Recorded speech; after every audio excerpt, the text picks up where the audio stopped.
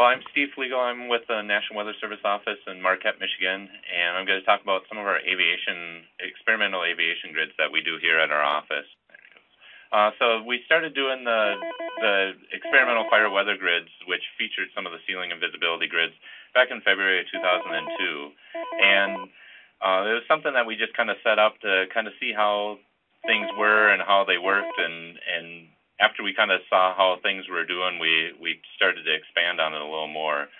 But those initial tools that we got for some of the ceiling and visibility grids, they took more of a consensus approach on just kind of averaging out like the NAM or the GFS or that type of thing. And so we kind of expanded it out to take a look at a lot more models across the area, and both with what we derived from model RH or straight model visibilities or cloud cover or ceiling heights. And this was completely hands-off to the forecasters, and we just kind of had it run in the background just to see how things were doing before we really started to promote it. But one of the things that we found out as we were creating them in the background is it ended up having a pretty good handle on getting a rough idea of when ceilings would fall or rise, or same thing with the visibilities. And especially with the timing factor, maybe wasn't perfect on the the actual visibility values or the ceiling values, but kind of had that idea of, okay, the values would fall in this couple hour period or so.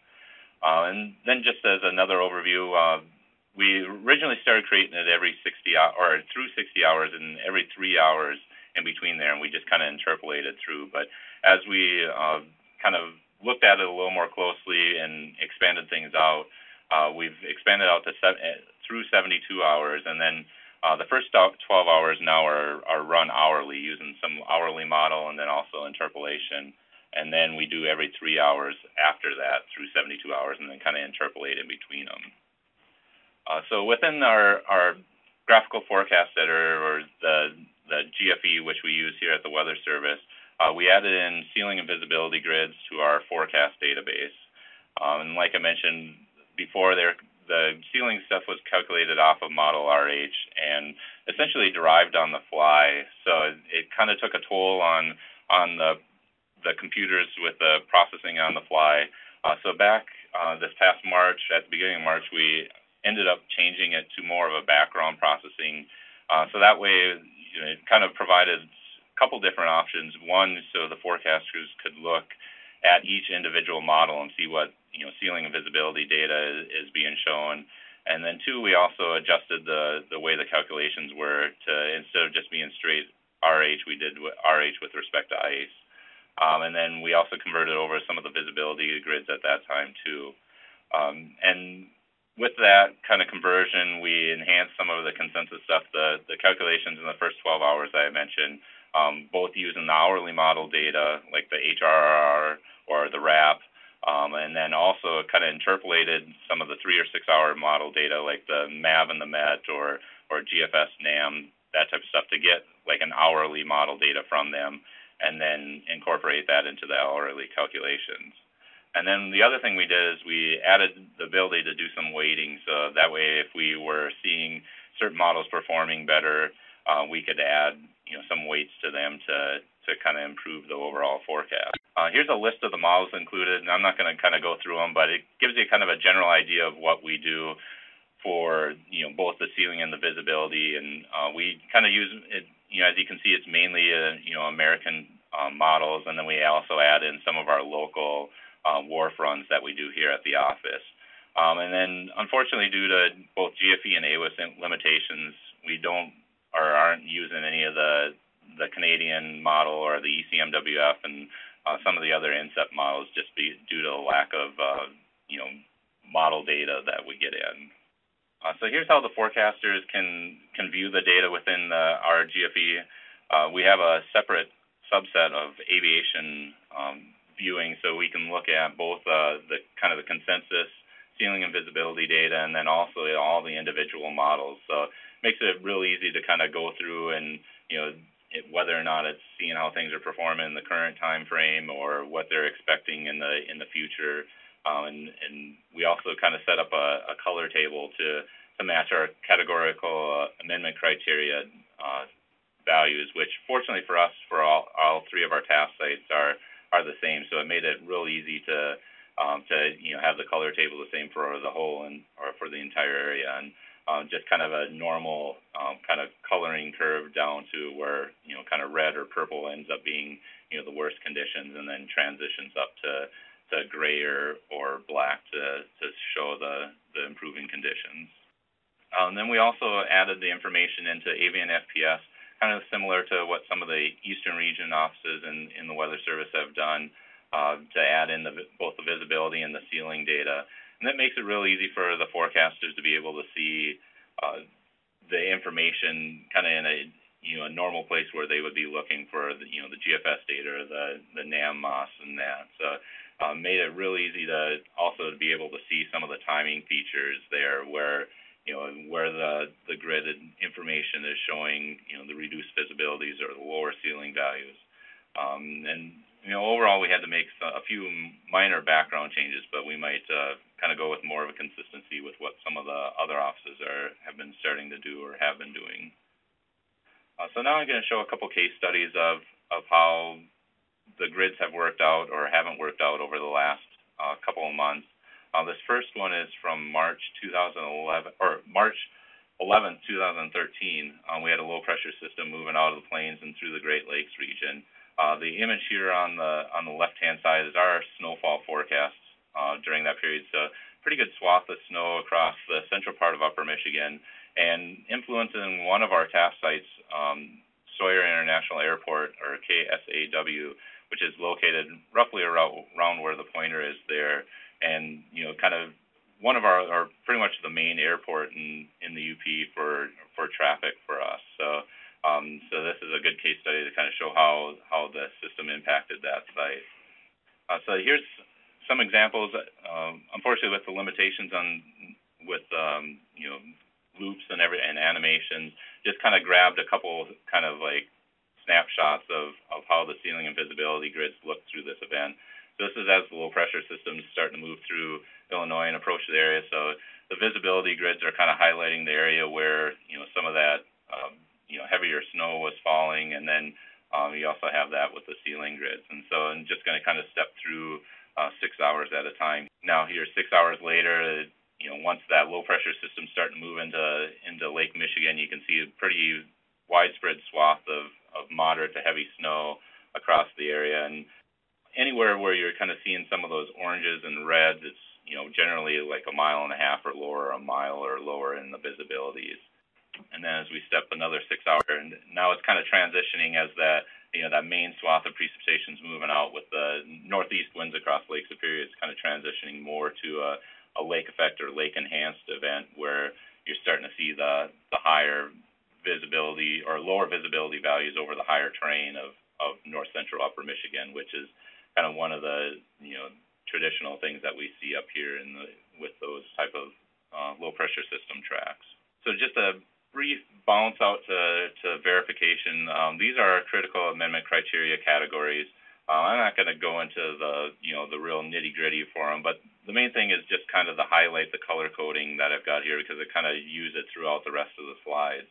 And this is just kind of highlighting our MVFR, must-file alternates, IFR, and then the alternate landing mins and the airfield landing mins. So just kind of keep those color schemes in mind as we kind of go through some of these next couple slides. But the main ones would kind of be highlighting is more in the the blue, yellow, red, and purple colors.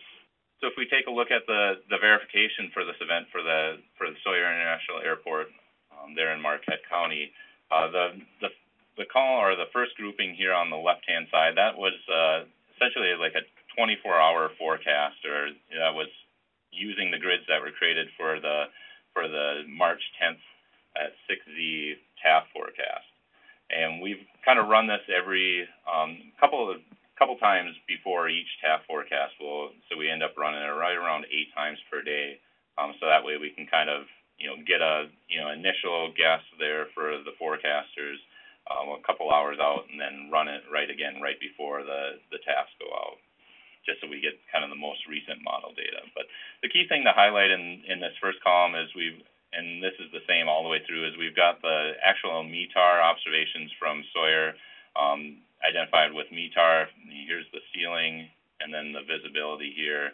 And then anything that I've got labeled NDFD, that's essentially our local grids here. So the key thing to highlight here 24 hours out is, they, especially in the visibility, they had the idea of that alternate landing mins, pretty consistently, once we got, out to that 24-hour period. It wasn't, exactly perfect on the timing. Looks like, in this case, the METARs reported those visibilities lower than what the forecast was indicating 24 hours out. But as we start bouncing, go to 12-hour out forecast, you can see that kind of difference, or the timing, is getting a lot better there between the the actual METARs and the gridded database. And then when we go to 6 hours out, it pretty much nailed it, right on the nose for that hourly start time. Looking at some of the ceiling data, you can kind of see here, looks like it's mainly indicating that alternate landing, or must-file alternate values in our grids, but it was more of an IFR alternate landing mins for the METAR, and that's kind of one of the biases that we've seen, and I'll kind of go into that a little bit further, where you can have a little bit of a high bias in the ceiling grids. So here's another case from this past March. On March 19th, we had a low pressure system that was shifting east out of the northern plains and through the Great Lakes region, and kind of this one ends up being for one of our other TAF sites, Houghton County Airport, KCMX, which is located on the Keweenaw Peninsula, and that one's majority of the time through the winter kind of controlled by lake effect clouds and precipitation. So one of the key things with this one was just the fact that at essentially 24 to 30 hours out, so beyond the TAF period, it pretty much nailed the visibilities going down to your alternate landing minimums, and even had some hints at the airfield landing minimums too. So just having that information in there is just kind of shown as a success situation here, where even though it may not have been in the TAFs, it's a real easy way to say, to look at that and be like, hey, maybe put that mention in the aviation discussion, or be able to have that information out there to let people know that it's coming up. And then once again, in this case, the ceiling values ended up being a lot lower than what from the METAR than what our grids had. And here's another case. This is a shallow moisture case from March of this year too.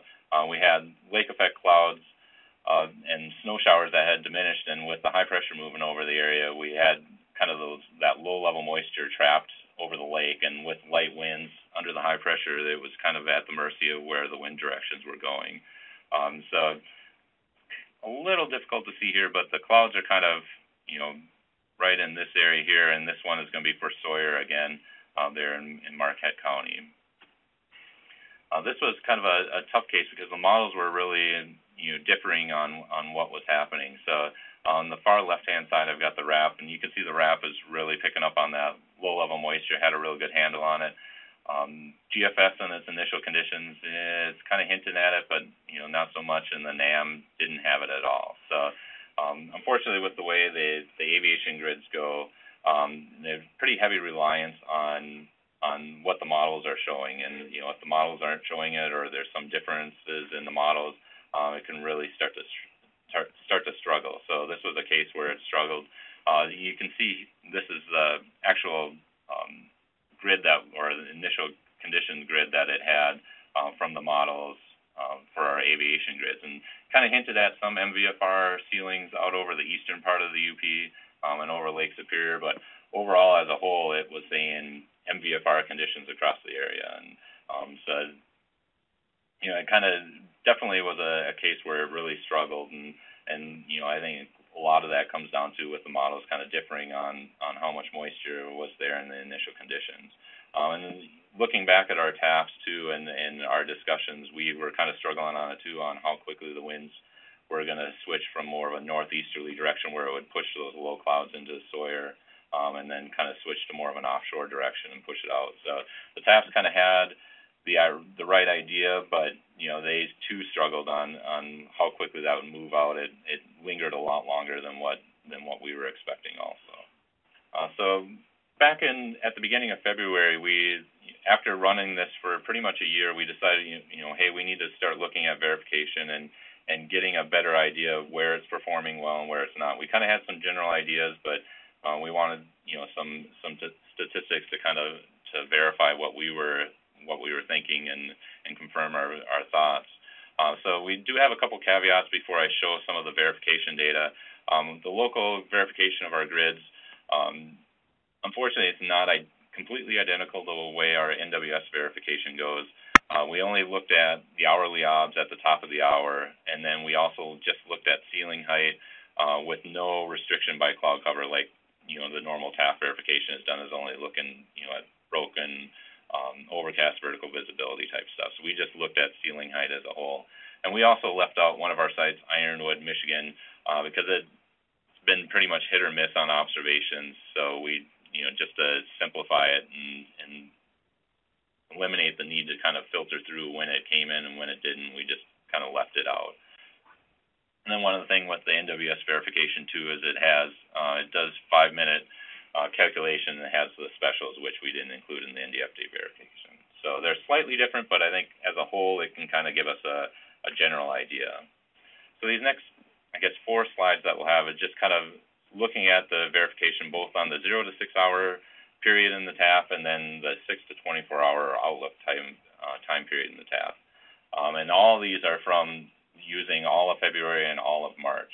And then color scheme is the same on them. The blue here on the left-hand side, left-hand bar is our aviation grids, or labeled as NDFD. The red is our TAFs. Green is the GFS MOS, and then NAM MOS, and then GFS LAMP as you go through. So the big thing that kind of sticks out in this case with ceilings and in the percent hit column is our TAF forecast, which is what we would hope would be the case, is kind of beating out everything else in those first 6, or those, especially up here, the kind of the most important times, since our aviation needs are more in kind of those first couple of hours or kind of time period. And then kind of the big thing too with our office and the ceilings is, we're not missing on more than 2 categories or more off. We're doing a lot better than all the other model guidance in that case. But if you look over at visibility, that's where we start to see some skill in our aviation grids. Our visibility ends up almost matching or a little bit better than what our TAF is doing in the first 6 hours, and then pretty much the same way across the board with being 1 category off or being 2 or more categories off. So definitely showing skill over the straight MOS guidance up here. Bumping over for Houghton for the same first 6 hours. Once again, still kind of seeing that similar idea where our office TAFs are doing better than the rest of the guidance for the ceiling values, and especially in this case with times where the ceilings were 2 or more categories off, our TAFs were a lot better, and that was one of the struggles with our NDFD grids or aviation grids, where it was kind of struggling with that, and I think some of that's been improved, or definitely been improved, with our move to RH with respect to ICE here in the last couple months. But visibility, once again, it's as good, or maybe a little bit better in some cases than everything else. Especially, our TAFs are kind of similar. When we start seeing things even out is when we move more towards that outlook period, or the 6 to 24 hour time forecast. Looking at that ceiling, pretty similar across the board with all the guidance. So, not a significant improvement. The one thing, in this case is our office ends up doing better with, being, missing within 1 category.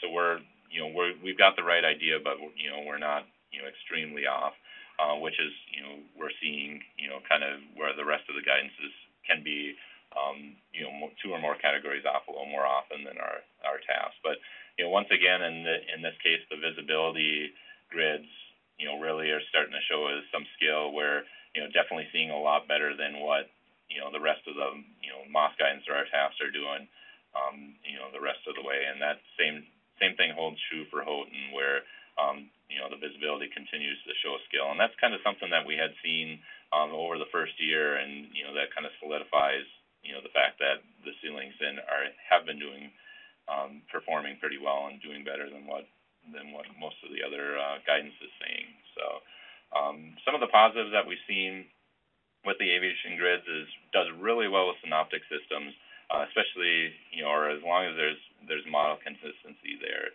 If there isn't the model consistency, that's when you can see it start getting shaky, and it's kind of the same thing with some our forecast. And as I've been mentioning, the visibility is both with the actual values and the timing really been doing well, and I think a lot of that has to do with a lot of it coming from derived data from the models and straight from the models instead of trying to calculate it out like we do with the ceilings.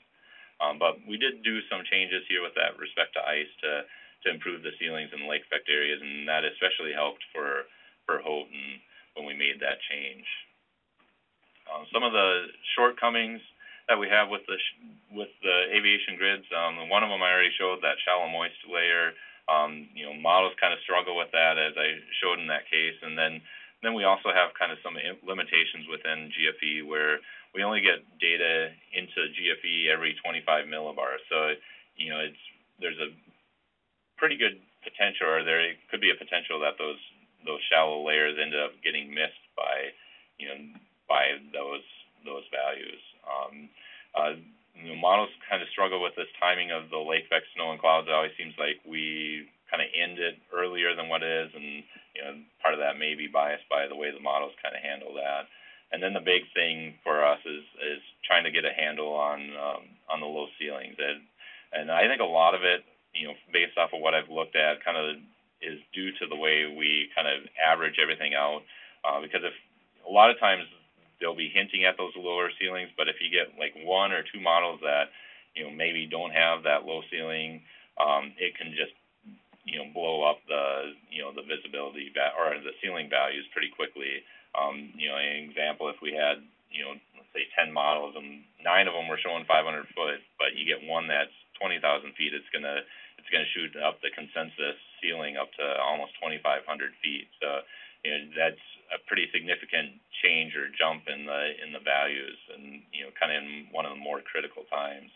And the other thing too is with some of the heavier snow, or especially up here in the wintertime, the blowing snow, a lot of times you get some vertical visibilities that won't be picked up by the ceiling grids because you're calculating more of the ceiling and not based off of what's happening at the surface. So I think that's something that we can maybe improve based off of our actual forecast for those sites by using some tools to adjust the ceilings based off of the if we have heavy snow or moderate blowing snow or widespread blowing snow. And then just kind of continue to highlight that issue that we have with the lack of lower ceilings.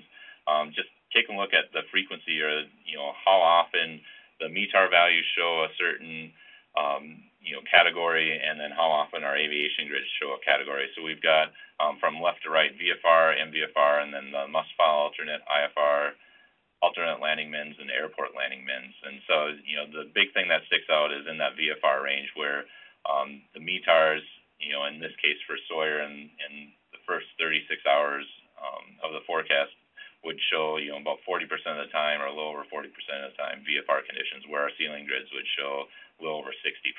So I think that's kind of the big thing, is kind of narrowing down and getting into these lower ceilings, because you can see IFR and below, METARs show that the frequency, although overall percentage isn't much, but I mean there's a huge discrepancy between what we're actually getting with than what's actually being reported. But if you shift over to visibility, like I was showing in some of the previous verification, the visibility is got a pretty good handle on how things would go throughout, pretty good comparison between them. So I think the visibility is sitting pretty good. It's the ceiling that we need to work on a little bit. And some of that improvement, like I alluded to earlier, mentioned before, is with our issue with respect to ice.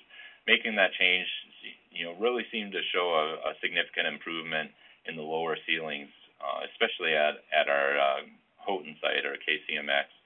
In this case, I just took a look at all the times that the Houghton site in the the first 36 hours that we, were doing the forecast, how often it had MVFR or lower ceilings, and then took a look at what our aviation grids were showing in that case. So during the month of February, when we were doing some of our previous calculations, you can see where you'd essentially want it to be, closer to or similar to what the actual METAR values are. But, here in this case, we were getting, 50% of the OBS between, like 2,500 and 8,000 feet. And, when you have MVFR, you don't really want your ceilings to be coming up that high. But once we switched over to March, and fortunately in this year with the spring being, kind of a lot cooler, and a good majority of our snow fell in February and March, and actually even into April up here.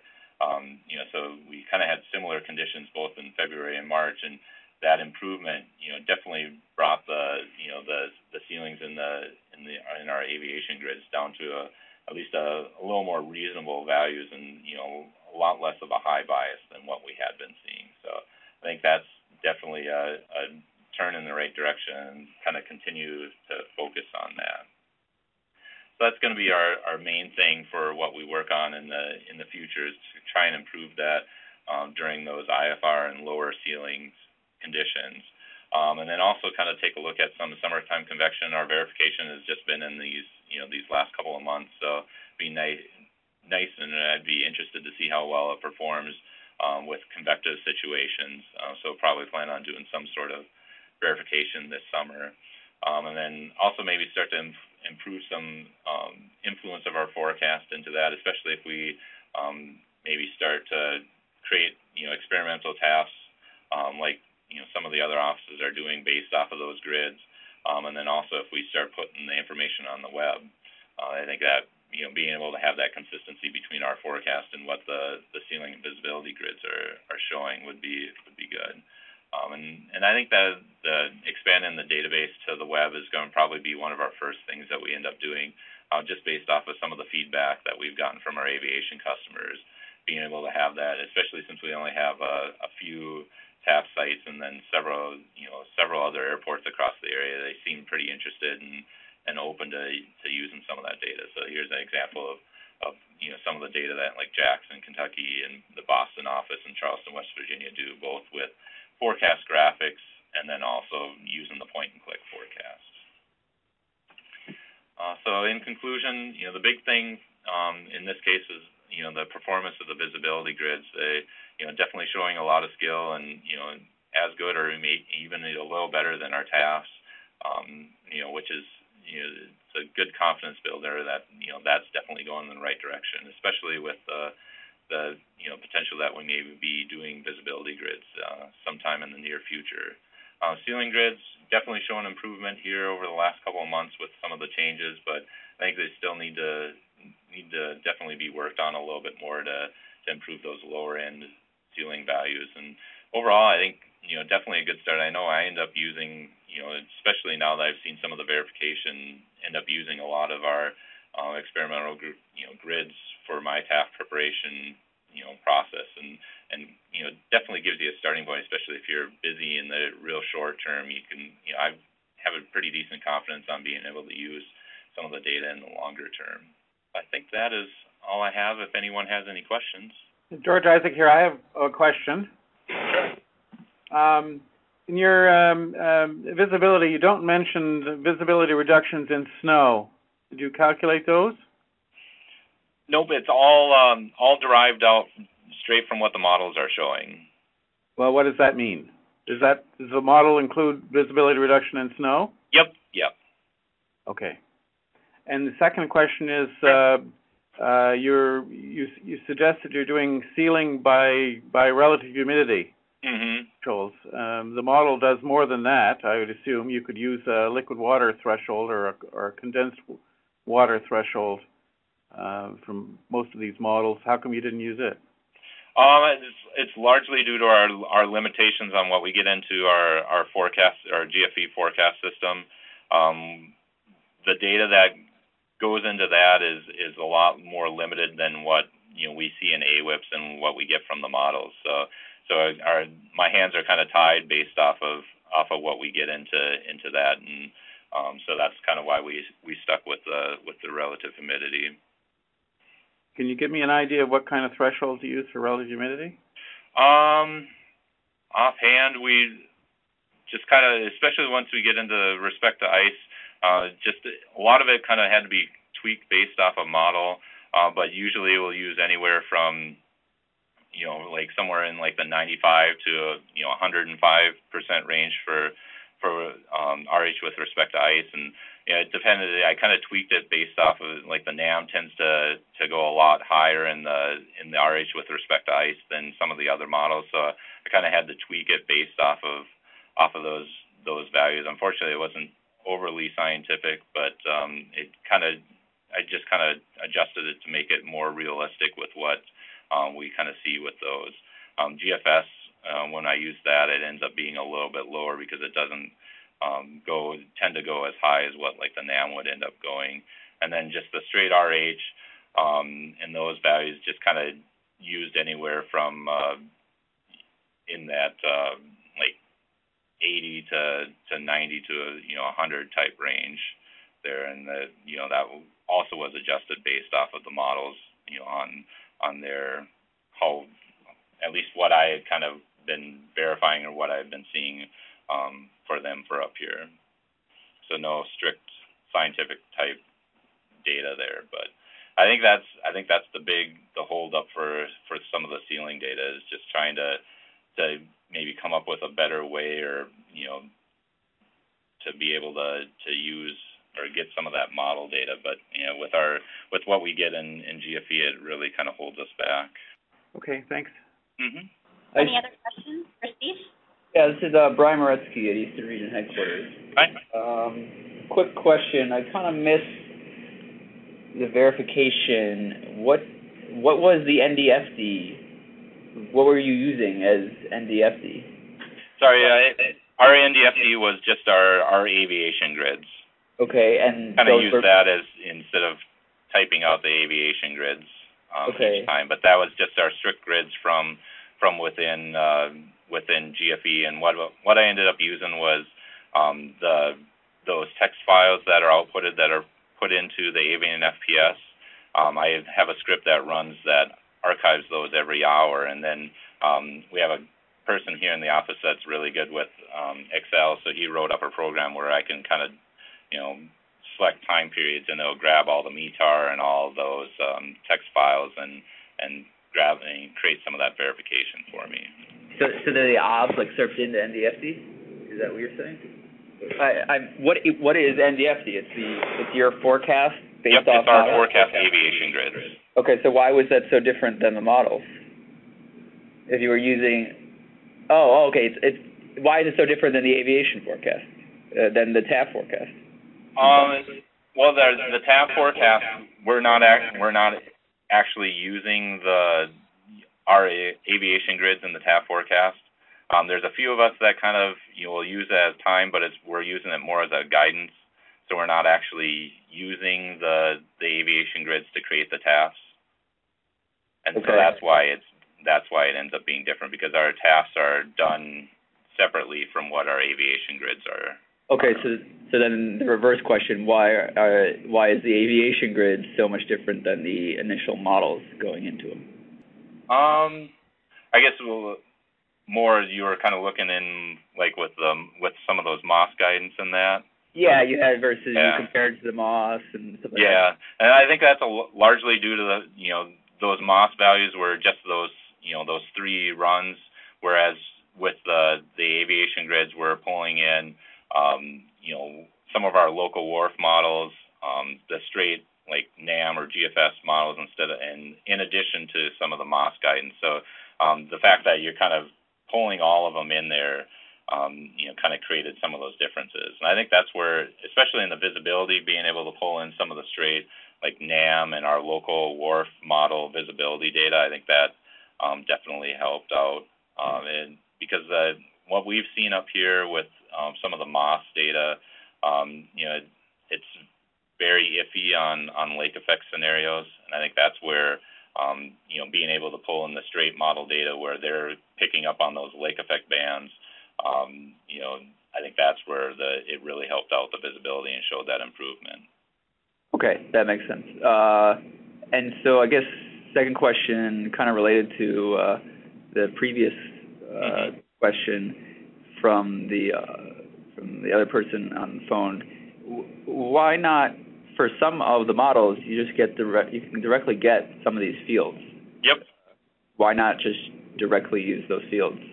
I am anywhere where we get the ceiling grids, where if it's the MOS guidance, we of course use the predominant height data there.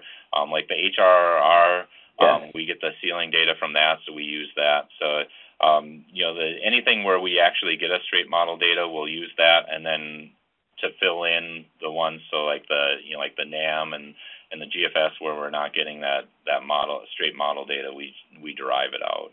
Okay, that makes sense. I was confused a little there, but that makes sense. All right. Yeah, I probably should have clarified that when I put in the model data. Okay, thank you. Yep. Okay. Thank you, Steve. Yep.